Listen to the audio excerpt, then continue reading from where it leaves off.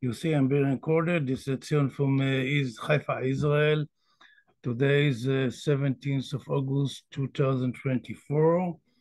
We would like to start with a musical piece performed by my band of the Haifa Wind Band, the non-professionals, under the custody of the municipality of Haifa. And this musical piece is Latin music by the name Cumbanchero.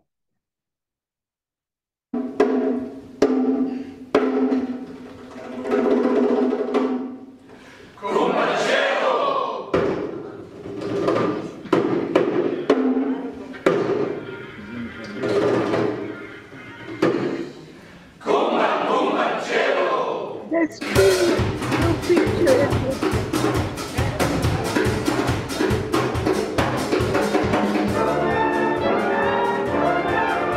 There's still no picture.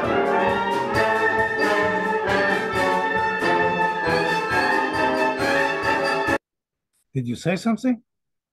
No. It's okay? Never mind the picture. You don't see the picture? No.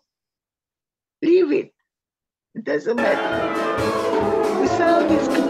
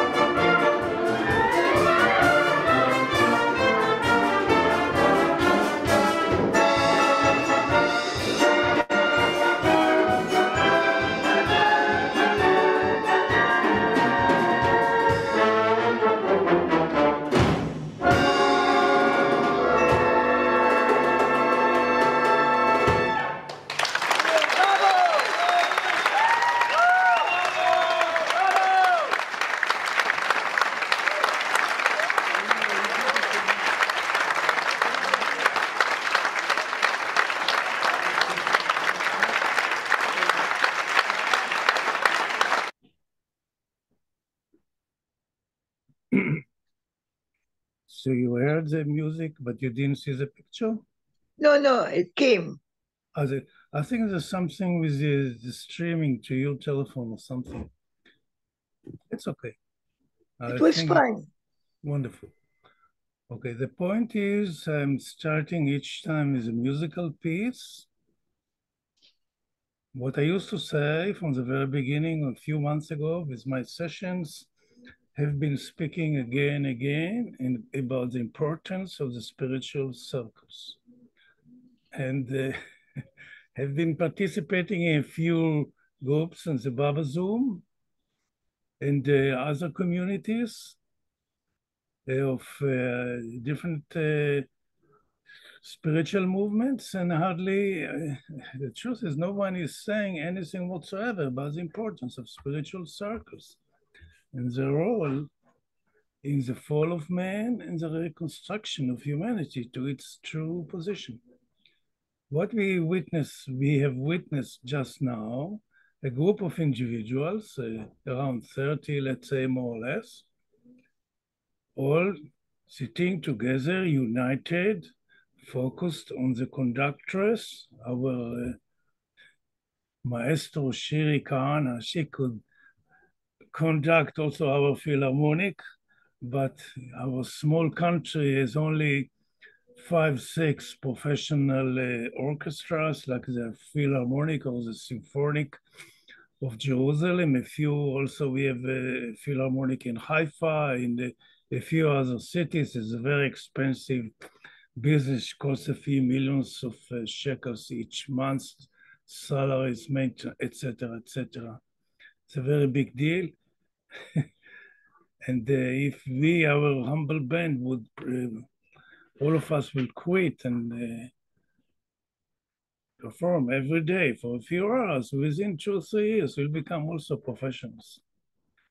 I think the sound is pretty good, and it was from 7 years ago, and today, 7, 8 years ago. Today, we are advancing all the time, thanks to our meticulous and hard hand of our conductress. She's our darling dictator, and all of us submit to her dictates. Otherwise, there's no music. There's no democracy in music. All this came to portray what spiritual circle is. Group of people working together. Doesn't matter what they do. Here, this is a musical band, but we're supposed to play the music wherever we have been acting on the planet. Working as groups of individuals who are centered on the divine beloved. Now, I don't know if my group, the musicians, are centered on the divine beloved. I have never asked them. And of course, I have never told them where my focus has been. Most likely, they wouldn't understand what I mean by this. Divine beloved, the spiritual circles, it would sound like a Greek to all of them. So, of course, I keep my nose where it's supposed to be. It's not going to help anything. It will cause only distraction and animosity. One of these weirdos who are trying to fix this world, you don't know your own mind, etc. I've been through all this. Some good hearts like to elevate this world and tell them we have to believe in this and that. We have a spiritual master, or we have this wonderful religion. If you'll adhere to it, you'll see in no time all suffering will evaporate from the planet. And it's not working. Why it is not working? Because we, the spiritual people, do not provide a spiritual compass for humanity, to guide humanity, to lessen the burden of ignorance and evil sanskaras, and lead us to the goal. We are not doing it, and we're complaining about the current situation. So what's happening? Because we discarded this blessed opportunity in the perfect state. When this happened on the axis of time, I don't know if it was 3,000 years ago, 3 million or 30 million years ago, it doesn't matter. What is a metaphor for something that's happening all the time? All the time we have the opportunity of reconstructing ourselves and humanity to the true path, and we are simply not doing it for whatever reason. And of course, I don't blame anyone. That's not the issue. It's just to bring some awareness where we are. Because many of us, spiritual people, I see it all the time, pointing fingers at others. You are the good guys, and we are the good guys, you are the bad guys. And usually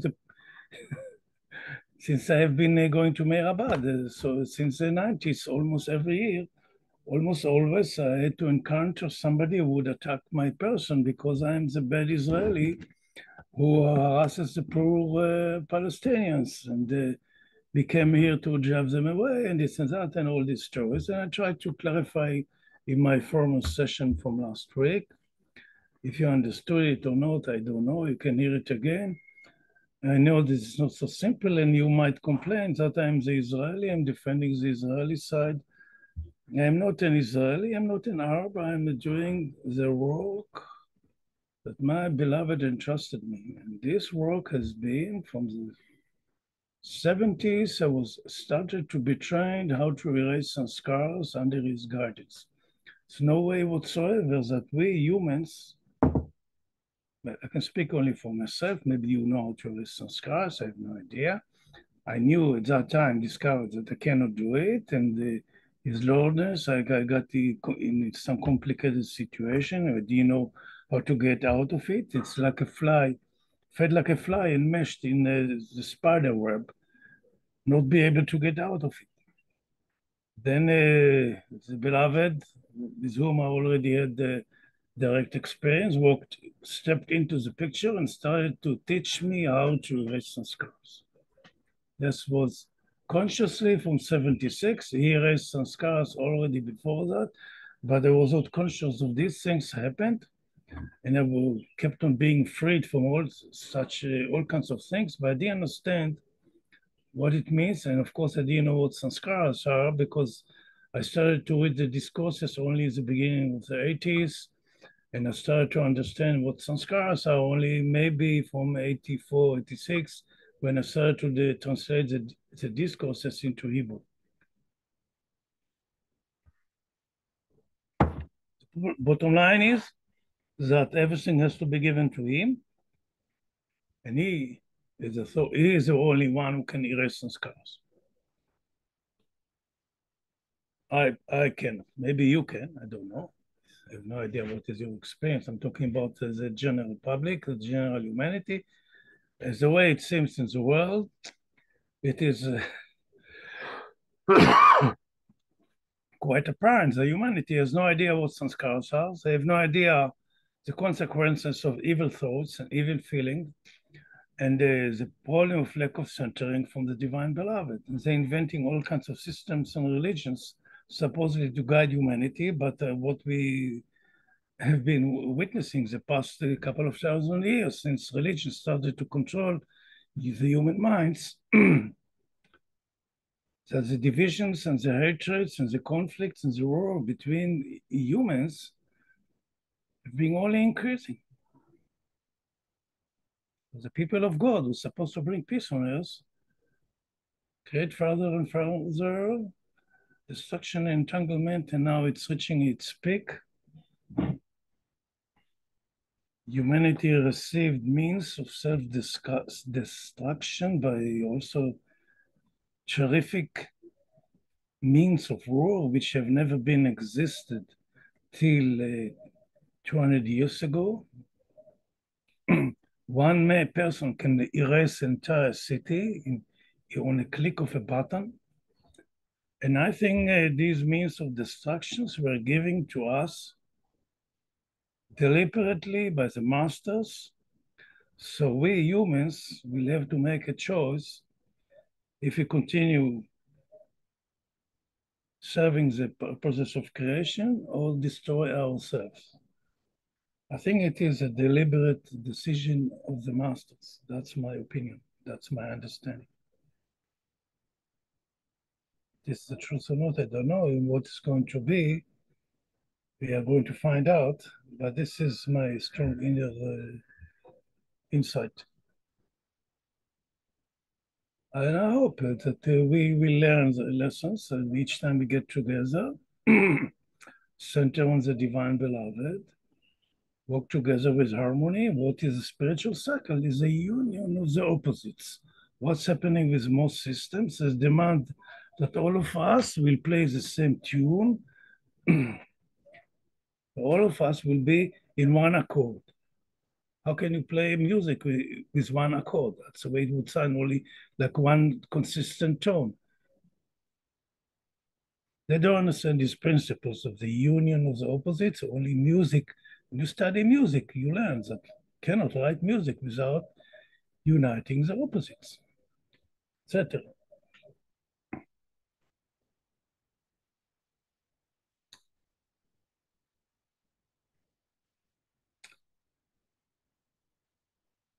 Now, I would like to share a little bit with my army experiences after I listened to the good long talk of Peter Nordin spoke about Meir Baba on war.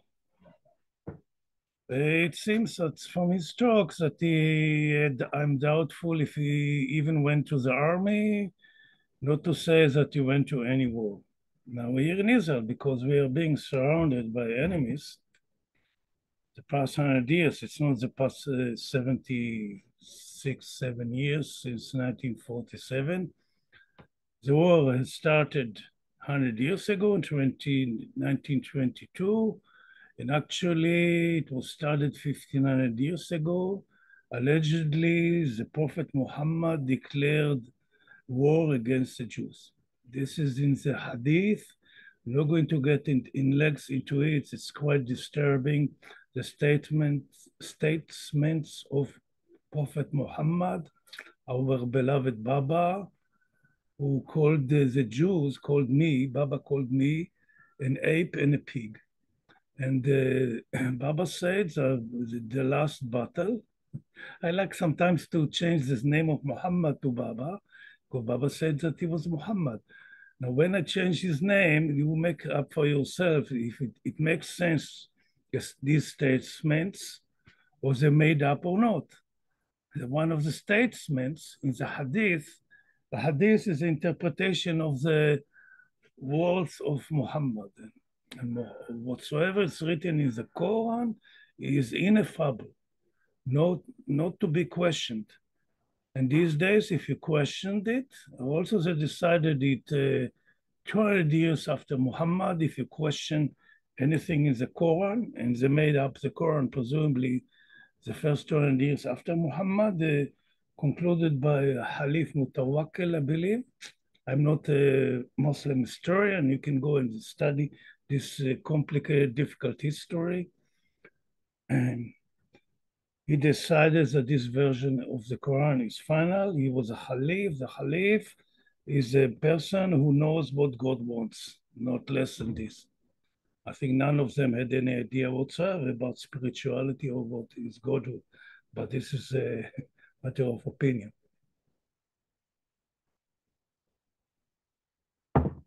I think more to my understanding, they started to build a tremendous empire, defeated Byzantium, which was the biggest power in the Middle East, and defeated Persia, which was even bigger, maybe. In 50 years, the Arabs conquered the entire Middle East. They took over Egypt, reached Iraq, and further, they eventually took the entire northern Africa and reached all the way to India, eventually. These are long stories. I don't want to get into it. But everybody was doing it. All humans, all empires were developing strong armies and started to conquer the world. This is the history of humanity. It's all along. Till recently, we still have now great powers seeking to take dominion over the earth, and we can see it all over the place. We don't want to get into it as a part of the fall of man. Major part of the fall of man is to call a piece of land mine. We bisect the land by lines on the maps and say, this is mine, this is yours. If you touch mine, this is casus belli, we'll start a war with you, etc. But the truth is, nothing belongs to any one of us. And all this dispute over tracts of land just as a symptom of the fall of man, because we humans came here to serve the Mother Earth. Everything belongs to her, not to us. And you cannot say anything like mine at all. And each time somebody said, this is mine, and you took it by force, he is proclaiming that he is spiritually ignorant. And the situation has been that all of humanity in the grips of total ignorance and don't understand purpose of creation and what is going to be, and why it is like this. And it's getting only worse. And what it is, the only one who can save the world is if we will, all of us will surrender to the divine will, the divine beloved. I just we don't understand. We totally lost it. And we as a group of Babalavas, now I'm speaking again to my darling Babalavas, how what are the actions that we have been doing to reconstruct humanity back to its path? How do we, spiritual people, provide the compass that humanity will be restored to its proper spiritual task, which is learning how to minimize the ignorance, which causes terrific negative sanskaras and being stored in subconscious mind. If the level of this, at a certain point, with the levels of negative, bleak, or dark sanskaras accumulating in the subconscious mind, at a certain level, it reaches a certain level, we cannot enter the spiritual path anymore. And the only way to erase sanskaras is entering the spiritual path. And if we cannot enter the spiritual path, we have no justification to be at all on the divine, on the cosmic spiritual game.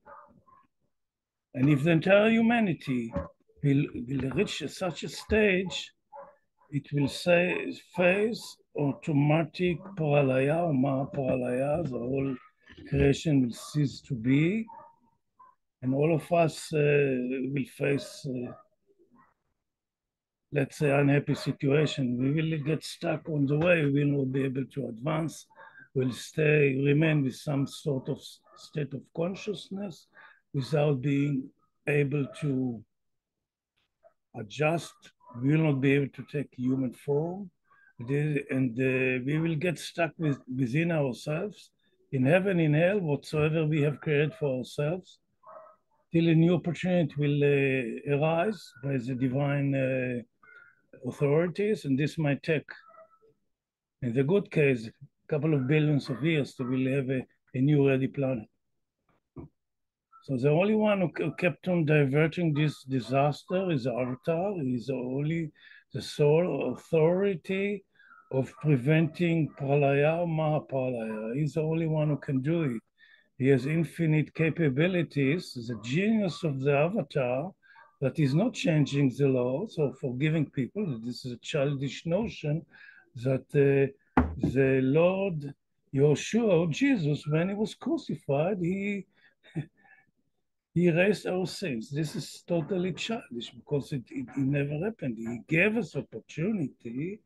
He kept on open the gates and we will learn how to erase our sanskars. He didn't erase any sanskar.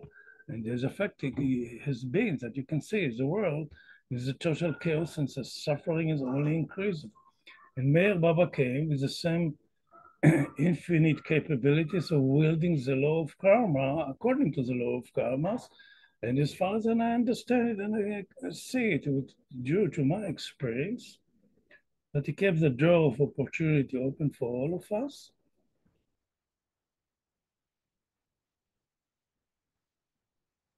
come back to our spiritual position and start to heal humanity.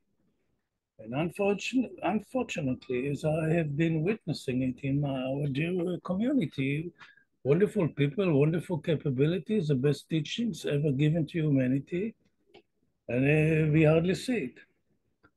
And presumably, the only place I've witnessed it was during 2002.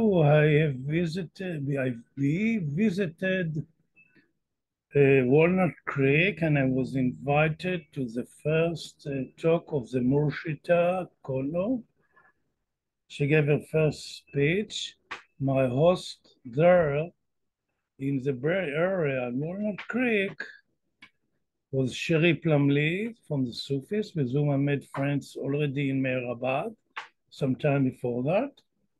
And we made a tour to the West Coast, and we stayed there for a month and a half, here and there, with the Baba lovers, and it was a wonderful time, etc. And when I was invited to the first speech of the Murshida, I came to the hall. So this is a closed family meeting. You have to ask permission to join. I had to write a letter to the Murshida, and she gave me permission to attend the meeting.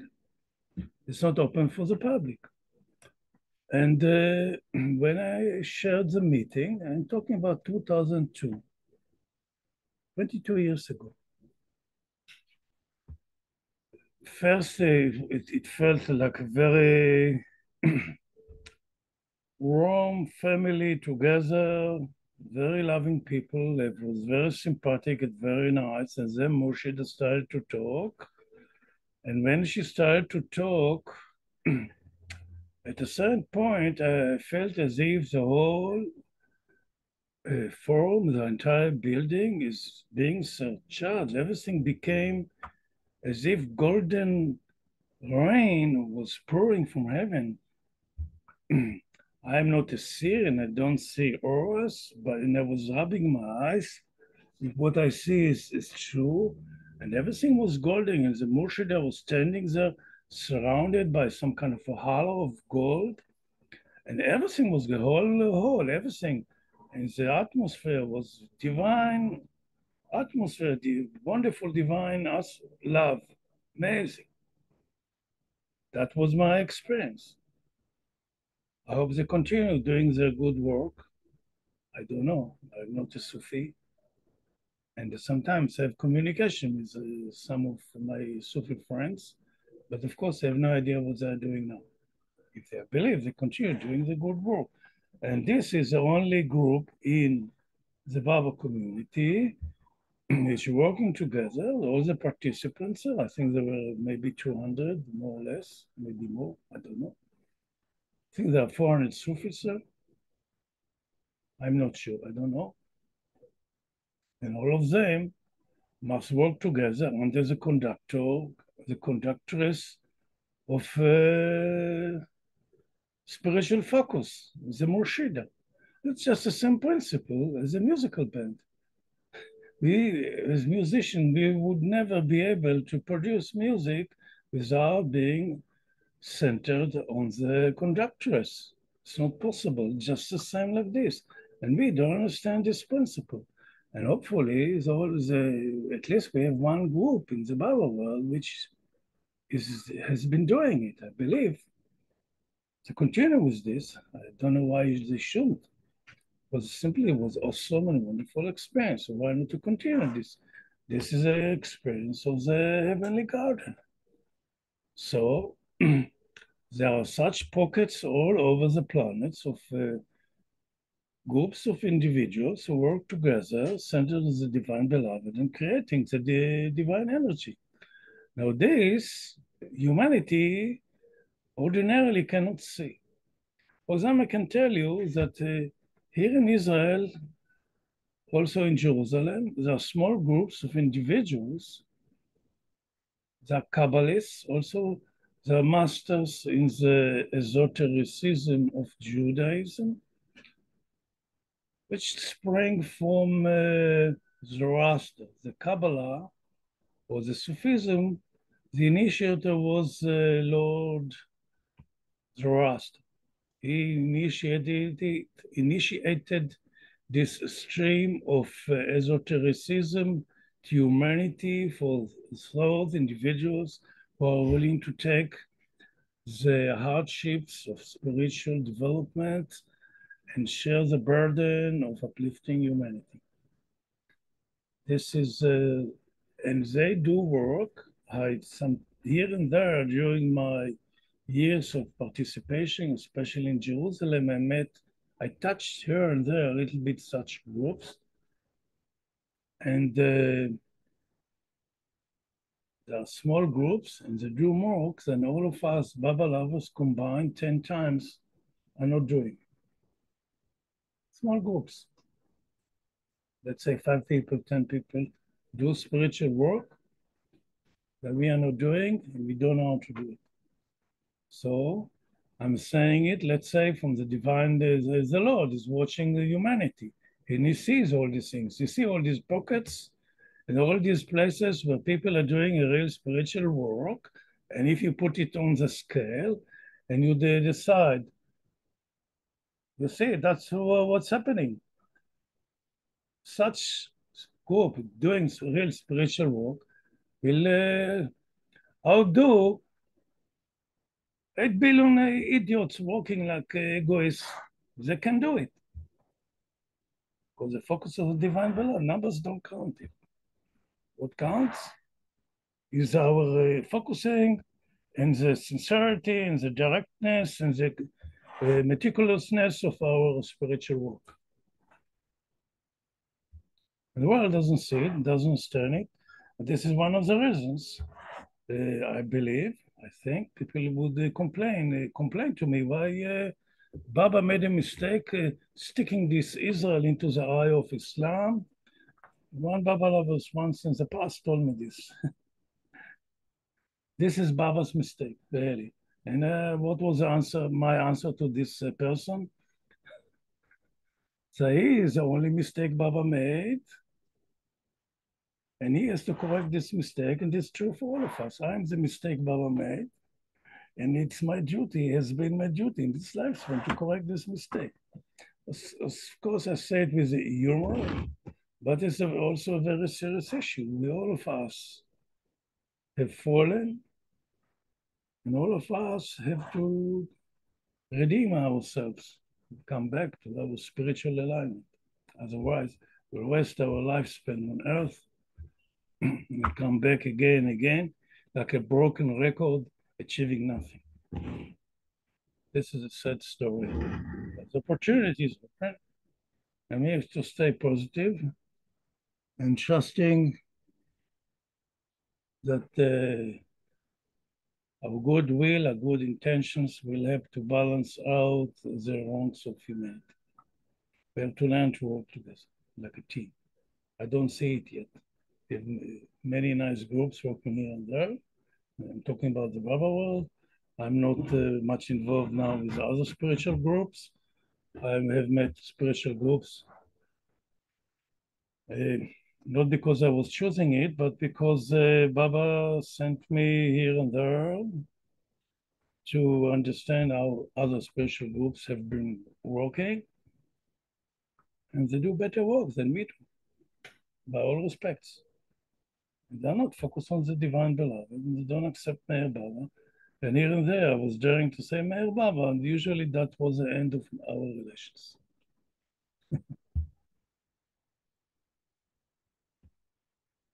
I was participating in spiritual groups, and we discussing issues. And from time to time, I would say, made a comment about this and that, and was from where it comes, from where it comes. And then in the beginning, I was not so clear. I said, Meir Baba said it. Oh, Meir Baba, this is, how they call it, a negative force, is an Indian master. We don't accept Indian master. All kinds of things. Just look at the things. If they are rational, if they are correct. All the time I met many spiritual people. All the time they're afraid of all kinds of devils concealed in the sheep skin. So they will look cute, but under behind under, there are all these kind of evil masters seeking to grab your souls. And there are many people who are really convinced about this. So, of course, it's total nonsense. Nobody can steal our souls, and we are free, responsible people, and whatsoever happens to us is due to our decisions. But this is humanity, unfortunately. Tell you a few more stories about the war. Okay. But just next time, I believe I will more or less will be done with this issue. Even I can keep on talking about this for the next 10 sessions. I have endless stories about participating in the army, in the wars, and the endless relations with the Arabic people, which quite amazing. True. Also for today, presumably this karma didn't come to an end. I live in a mixed neighborhood of what you call Arabs and Jews living together next door. You have here Arabs and Jews living in apartment building, door to door. And you see it. You hear some screams, bodies flying in the air, nothing. Considerably quiet, considerably peaceful. Don't hear, you didn't hear any shouting so far, didn't hear any gunshots, didn't hear anything. And I'm here close to on and off 13 years. Past 6 years, we have decided to move and to live here in this neighborhood. And it's okay. Nothing is perfect, nothing is the best, but it's reasonably acceptable. For me, more than enough. I personally don't care about the situation.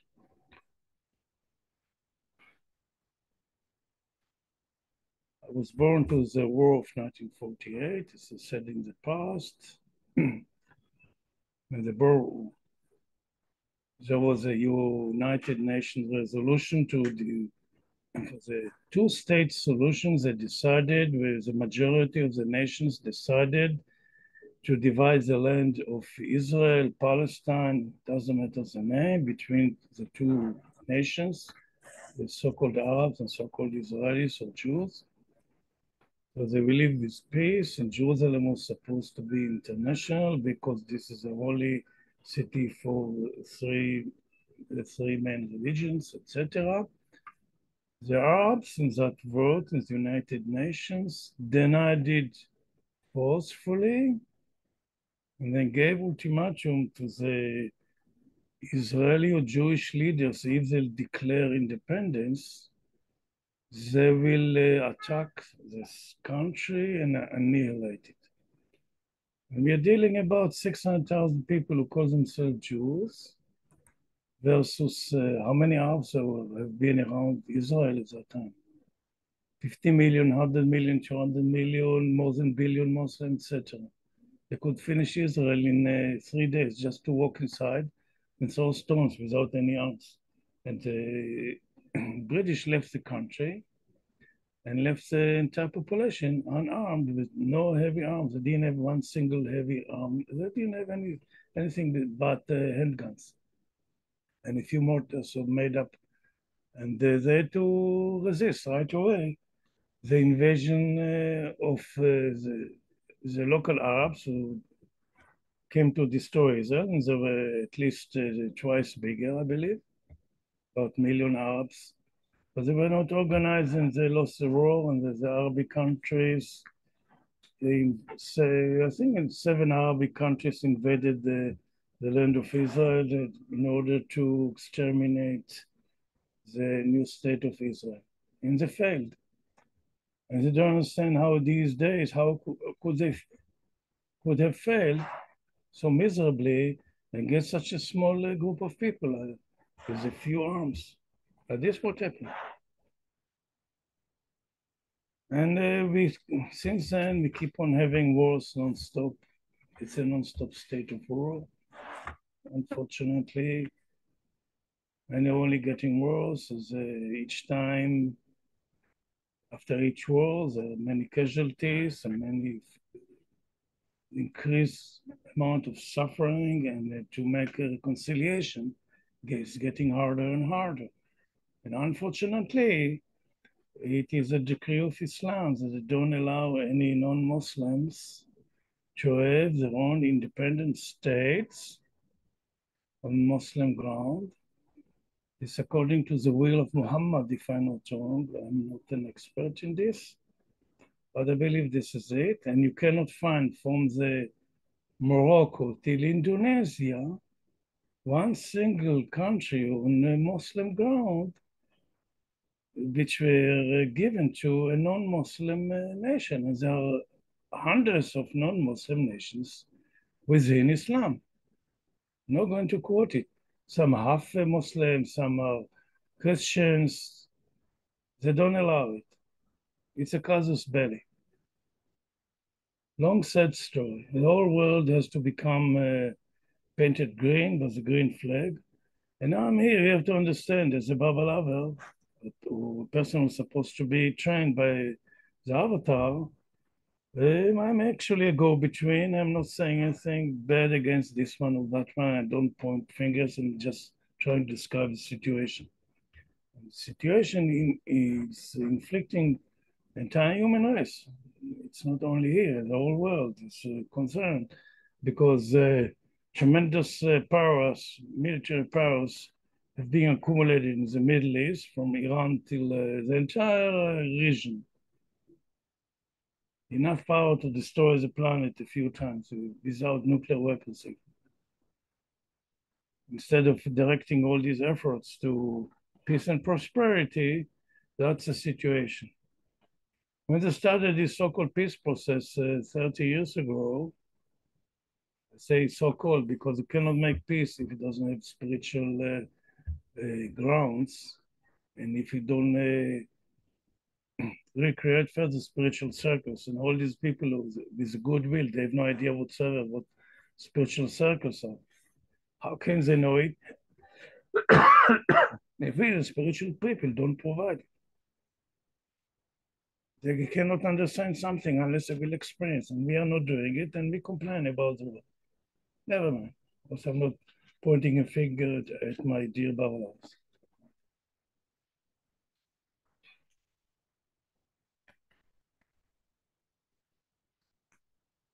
30 years ago, when they started the so-called peace process, for example, the president, at that time was prime minister, or one of our main leaders, Shimon Peres, he was one of the great helpers of the first prime minister, David Ben-Gurion, who announced the independence.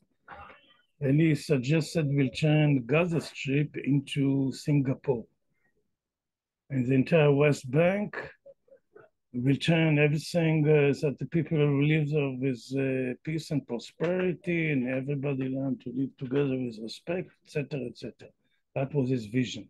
And this man was a man of influence, and if he would call the world bankers and say they need $50 billion to turn the Gaza Strip into Singapore, and they would give him an open check. Take as much as you want, 100 billion, half a trillion, just make peace. We want peace and quiet. And then if the leaders, both sides, would follow, then the Middle East would come back to be one of the most successful places on the planet. No doubt about this. But the extremists of Islam deny such a thing. The Hamas agenda is to take over the entire land, drive all the Jewish people away, or force them to become Muslims or slaves, dhimmis. They call it dhimmis, the second-class citizens, protected citizens. And they don't say it, but this is part of the Hadith or the Quran. I'm not sure about this, but this is being enforced in Islam. 1966, I joined the Israeli army by law. Didn't really volunteer, didn't like going there too much, but I had no choice. This is the law. And then didn't think that I should evade my duties, and those days it was pretty tough. You would go to jail or you would be finished in the country. Everybody had to go. These days, I don't think even 20% are going to the army anymore in Israel. And after 6 months of training, I joined one of the toughest military units of Israel. That was Tank Brigade number 7, the first Tank Brigade of Israel. Under the commander, which eventually became a general, Shmuel Gunen, was legendary figure. I'll show the book I found recently about him. This is a person who used to be my commander from 66 to 69. I was serving under him, and a few times I was his radio operator. He was extremely tough, disciplinarian, very rude, very tough person. He joined the military when he was 14 in Jerusalem. Jerusalem was constantly being attacked. I'm talking about before 1948. There are non-stop skirmishes between Jews and Arabs, unfortunately. As I said in my former sessions, the main person who was responsible for this, who instigated this war between Jews and Arabs, was the religious mufti of Jerusalem. He has a main 99% responsibility. He did everything he could to avert any peace process between Jews and Arabs till he died. He sent his emissaries to kill Arabs who wanted to make amends with the Jews and find a way of common, that they will be able to share together and work together as respectful people.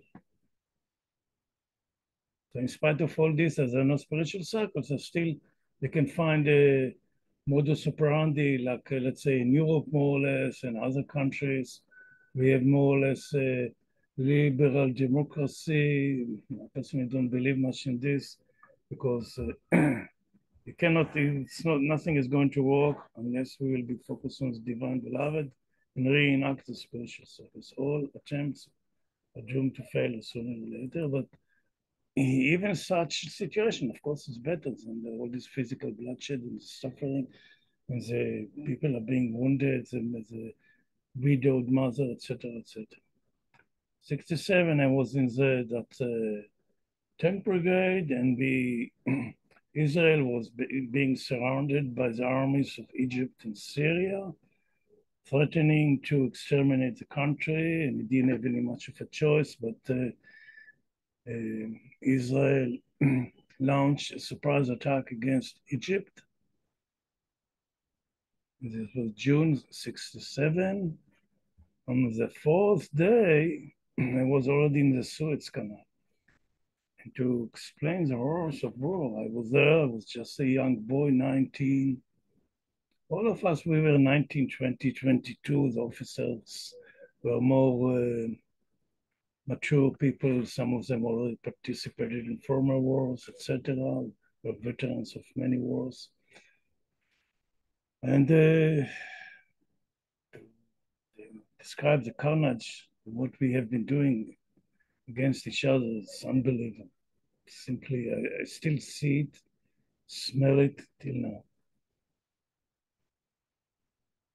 But then after that, I finished the Army Service 69, and I didn't know exactly what to do with myself. I didn't have a profession. I hated the world. It's a long story. I'm not going to burden you, but a friend of mine suggested I was in communications in the army. Then he suggested, why shouldn't I join the communications of the police force? And I did, and I spent 3.5 years in the police force, mainly in Jerusalem and Bethlehem. I think I spent 2.5 years in Bethlehem, birthplace of the Christ. The police station of Bethlehem. I was doing shifts of in the communications, getting messages from the teleprinter, sending messages, delivering the news to the officers, and being in charge of all the movements, communication between the various forces, etc. By the end of 72, by 72, Baba came to my life. I told this story in former sessions. I was started to look for something. I didn't know what. I came to spiritual group of the anthroposophists of Rudolf Steiner. And after 6 months, somebody sent me to a woman in Jerusalem that was Keri Ben Shammai. And as soon as I entered the Baba room, I became granted the experience of Baba realization, as I call it, which is not God realization. I knew who he was instantly. And this has been my life ever since, focusing on him and trying to readjust and what to do with it. And it took 7 excruciating, painful years till 79, more or less. Great hardships to start to work on the Reminiscences cars, trying to being established on spirituality, the constant internal tug of war between the desires and the ideal. This have taken many years of inner struggle, or more correct, inner work, till I believe more or less eventually over the years, if you're persistent, you come eventually to some kind of equilibrium. You need for this a lot of persistence, so you need mainly the grace of the avatar. Without this grace, it's impossible to achieve. And since then, I started, I was came back to the military, 1973. I felt being pushed out of my comfortable position in the police. I was kind of free. I was making my shift, and then would be free for a couple of days. The police gave me a room and food. I had no need for any expenses, and I didn't care about the world too much. I was considerably comfortable, as you call it. And by the end of 72, Baba started to push me out of this comfortable place. I felt a strong push that I have to quit the force and move to the world, start to learn to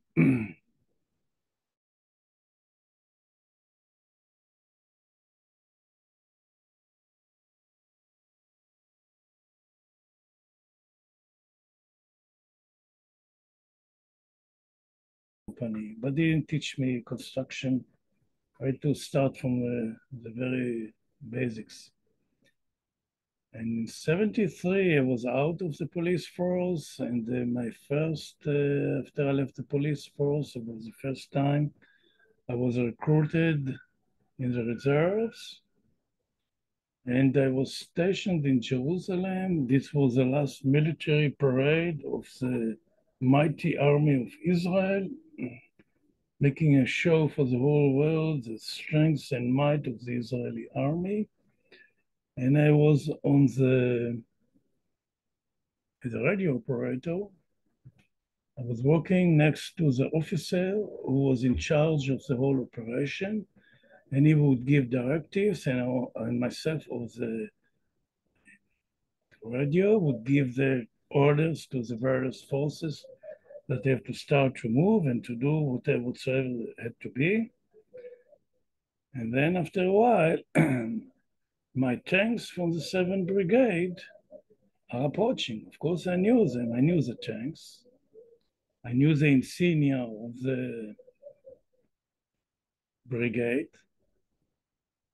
which is some kind of a 7 with a sword or something. Maybe it's here in the book.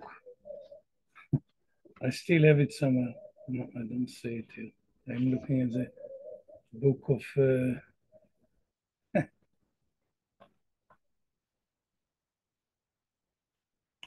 I don't see any pictures here. This is a book of my general. I communicated with the author. I wrote my memoirs on that on my army phase, and he was quite impressed. And he told me he's sorry he didn't know it before. He would have include some of my stories. Never mind, doesn't matter. I am seeing these tanks of my brigade coming, approaching on the military parade, and my heart sank when I saw them. Inside, I felt soon these forces will be destroyed. A few months later, during October, the war erupted between Egypt and Syria. They attacked Israel, made a surprise attack on Israel.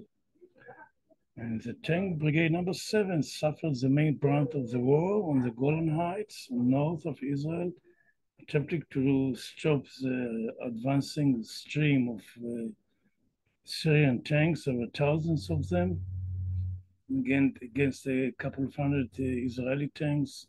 Air Force was busy in the Suez Canal. Situation was very grave, but a few people from the tank brigade and others managed to stop the invading forces of the Syrians with heavy losses, etc. After that, war came to an end. We know eventually there was this peace process between Israel and Egypt. Israel gave back the entire peninsula. It was under the directives of the Americans, who controls supposedly the Middle East till now, supporting both Israel and Egypt, giving money to both countries so they will be able to at least not start hostilities against each other, supposedly. And after that, I became a field fighter, a soldier, what you call a GI, a field soldier in one of the battalions of our main infantry brigade of Israel.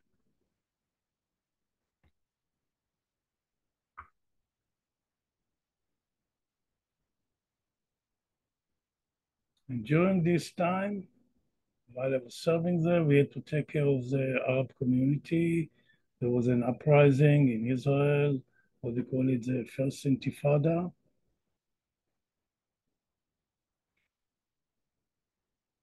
And we were sent there to the first, it was the 80s, to act as a police force against this Arabic uprising, which was actually a lot skirmishes between the Arabs themselves. All kinds of criminals were trying to take advantage of the situation to harm their own people. So we were sent there my platoon was sent there to Nablus and Ramallah to monitor the situation, to act actually as a police force, to establish some kind of tranquility and peace. And we were, all of us, veterans of wars and field fighters. None of us wanted to do police work, but this is a commandment of the government. And I am, as a person who surrendered to Baba, whatsoever is coming to me is his will. If I have to serve in the army, to do my duties, then this is his will. That's the way I took it. I didn't think at all about good and bad. That's what he wants. He is my master. You go to war, you don't go to war, you do this, you do that. Since Baba walked into my life, whatsoever I've been doing, according to what I understood, that this is his will, not my will. Otherwise, my will, I would leave the country. My elder brother, already left the country in the 50s. And after I was released from the army in 1969, He asked me if I want to join with him in France, and I would stay away from all these troubles and conflicts and the harsh living and the fight for survival in the work fields. It doesn't matter. It's not a land of gold, France, but there's a moment. They have no constant wars. It's not at the moment, at least. Currently, they're facing very serious opponents, but this is a different story. So one of my anecdotes there, I was going there, and whenever I go, I do Baba's work, which is I'm stepping the sanskars from the circumstance, the situation. If I go to Nablus, wherever I go, I take the circumstance, I take the vibrations, I take the aura of the place, I absorb it, and give it to God. That's the way it's for. That's the way he trained me to do. Since 76, conscious. I'm doing it all the time, and it took about 15 years of hard strenuous exercises till this process became automatic and natural. So it's happening all the time now, as if during decades of training, this process of absorbing some scars and giving it to their beloved, so he will handle them, erase them or not erase them, that's his issue. It's not mine, we'll have to give it to him. And I remember we went to Nablus, they call it Jabal El Nar, the mountain of fire. This is the name of Shem or Nablus in Arabism, the mountain of fire, because this is used to be one of the main centers of resistance for the so-called Israeli occupation. Of course, I don't want to get involved with occupation, non-occupation. Forget all this. The whole thing is stupid human nonsense. The earth doesn't belong to anyone, and that's what it is. We cannot say, I spoke in the beginning, we cannot say my land, this piece of land is mine, you took it from me, you didn't take it. Nothing belongs to us. I have a small square of land written on my name, I know it's not mine. We eventually will go away from here, I'll give it back to the mother, for her, all of us will go away. We leave this coat, temporary coat, we'll give it back to the mother for her work whatsoever.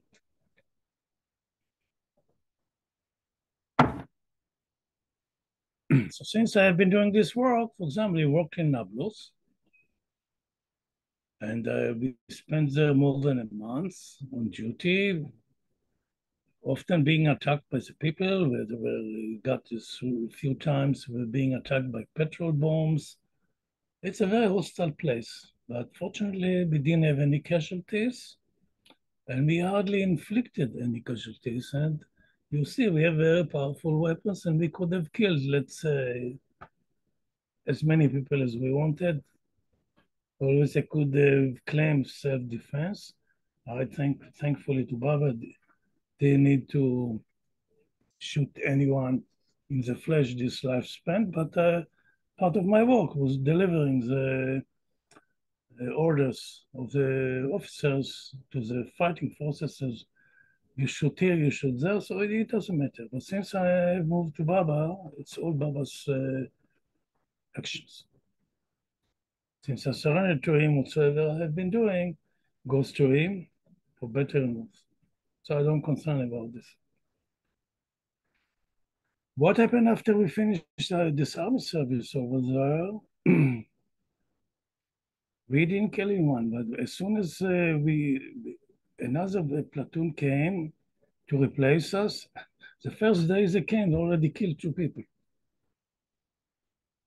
Our platoon received a special decoration or thank you from the military governor, Israeli military governor, colonel, who appreciated our platoon, so we didn't cause any casualties among the Arabic population.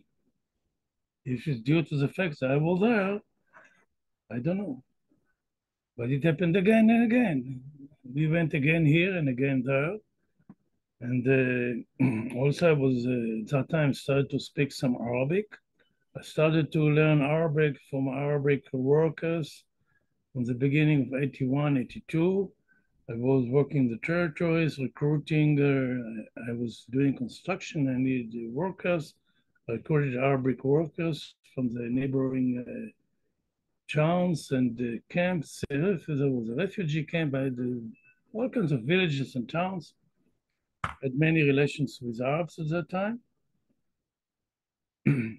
And not once, my officer would take me to the whole block or wherever it's needed because I already knew a few sentences in Arabic. So I can talk to the people in Arabic and so to calm them down. We are not many terrorists. We didn't come here to harm them, etc. And it self, you could see it in the face. I would ask them a few questions in Arabic. How are you feeling? Are you cold? Are you this? Or you want water or something? And you could see his eyes, the expression would change, etc. Because they were afraid that maybe it's the middle of the night, we'll shoot them, nobody will know, etc. But they are not doing such things. In my years in the army, I have never heard. We have many bad people in the country, I admit, unfortunately, but I've never heard that an Israeli soldier raped an Arabic woman. Or maybe it happened, but I've never heard about this. I heard other things. There are many people who hate Arabs due to the wars and the people are suffering. And some take the law in their hands, some take revenge, which is not allowed, also by the law of Moses. But it happens. The whole world is in shambles. What can we do about this? But I myself was trying to keep my focus on the divine beloved, wherever I go and do his work of giving these sanskars. One of the situations we were on a roadblock, monitoring the cars which would come, and this was during the 80s, almost 40 years ago. That's time passes by so fast. So part of my duty was to make a body search. You would tell people to get off the car and check if they have concealed weapons on them, check the cars, check the trunk, look under the car, because we knew that people are smuggling arms, etc. And while I was doing this work, making body search, I was putting my hands on the people. Who, of course, you can imagine that we didn't like to do this.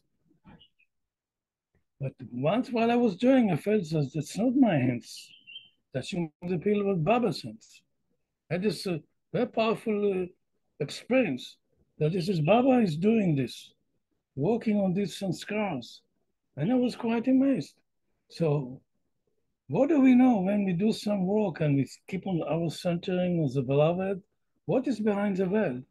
So I had some glimpses of such things. What's happening behind the veil? Now think about this. I have been doing this kind of work of taking the sanskars of both sides of so-called Israel. I don't care about Israelis or Arabs. Take this cloud of sanskars that the people are producing. I bring it to Baba, and one of the main things for me to do, to go to Meherabad, and you go to the Samadhi. Often I would go there once a year or twice a year. Sorry, I could feel that my head is exploding from all these sanskars I have been absorbing. And then 10, 15 minutes in Samadhi, everything would evaporate, just like this.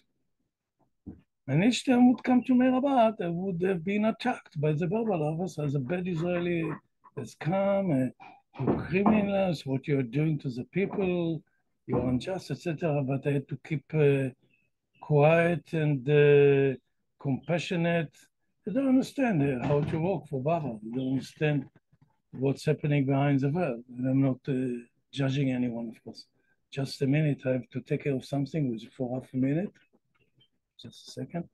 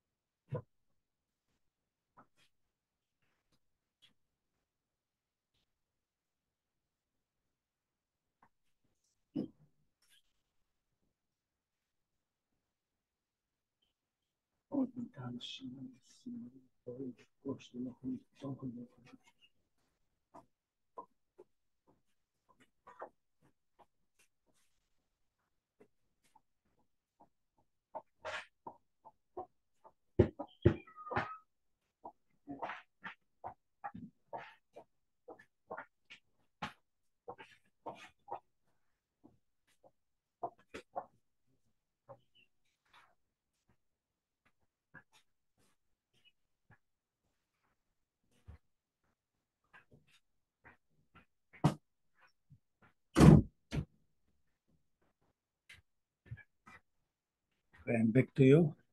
Sorry. We have also in our garden is a little zoo with a few cats and a bird. This is a chicken, just walked in. She likes to be with us, so I have to give her food. So the chicken. Want to see it. I don't know if you can see.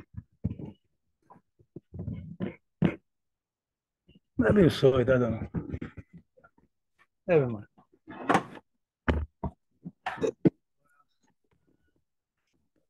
Do this. It's the animals, it's the Hello. chicken. It's fun. Okay. There's no end to the stories of this, how to work on some scars, and we all of us have to be very careful when we say something, when we speak, stay away of judgment. You never know, none of us knows what is behind the veil. We complain and judge. Even now, people who call them Baba lovers keep on harassing and abusing my person because I'm the bad Israeli who non-stop attacking the poor Arabs and they stole the land. And if you read what I prepared, what I presented, what I wrote, and if you don't understand, it's a hopeless case. And Baba's warning again and again, don't get involved with politics, don't backbite, don't judge, you don't know what is the truth. And many of us are very intelligent and they read the news and the things that they know what's going on. We don't know what is going on, we don't know what is behind the veil. And when we judge ourselves. One of Baba's main teachings is whatsoever we see in this world has been our own creation. We have created this world in former past lives, and what we have been witnessing now, the consequences of our doings, good or bad. So when we point a finger towards somebody, point a finger toward ourselves, and thus we get enmeshed with a imaginary creation. All this is as Baba said so well again, this is just a mirage. These are all pixels inside our imagination. It's not real. The only solution is to focus on him. We don't do spiritual second, we don't do anything, it doesn't matter. Focus on him only. At least you don't go down the spiritual path. That's all. That's all what I have to say. And I'll stop the recording.